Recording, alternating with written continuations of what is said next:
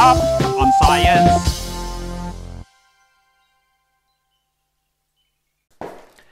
Washing time.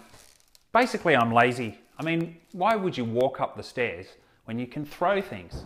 Much more efficient.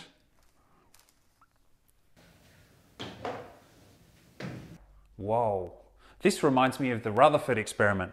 See, Rutherford was a physicist about 100 years ago who was exploring the nature of matter. But instead of socks, he used alpha particles. And instead of a railing, he was using very thin gold foil. See, at the time, they discovered electrons and they knew that there must be something positive to balance that out in the foil. They thought it was all sort of mushed together, a bit like this washing here.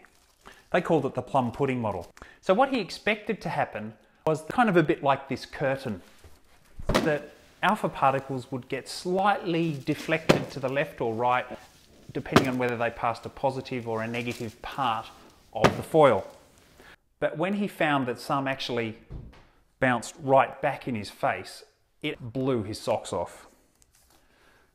But most of them, even more strange, flew straight through without any deflection at all. Basically, he discovered the atom is mostly empty space with a very small positive charge right in the middle of it, the nucleus, which things occasionally bounced off, but mostly things passed straight through.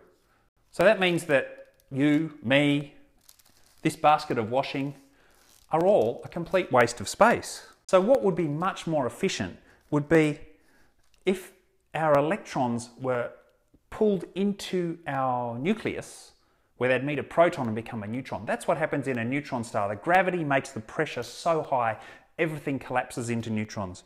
So this waste of space washing needs to be thrown into a neutron star. Fill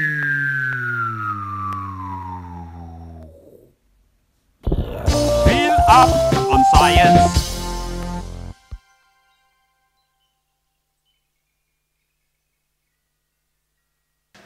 I know, I could go over the top. Yeah, that works better.